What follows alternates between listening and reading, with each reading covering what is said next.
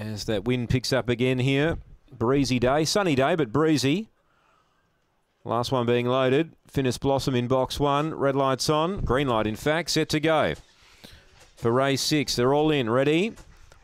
Set, racing. Even line, speed. Finis Blossom, the inside. Around them, Roger Rose. Booting up, Little Frankie goes to second. Roger Rose back to third. A length and a half north or south. Then Blue Zoo. Well back the reserve. Terrific Molly from Galena Lad and Hot Return. Leader still Finis Blossom by 2. Little Frankie's having trouble picking it up. Finis Blossom turns in front's going to do enough. Second, Little Frankie. Third, north or south. Fourth, Terrific Molly getting home late. It grabs fourth. Then Blue Zoo. Next in, Galena Lad.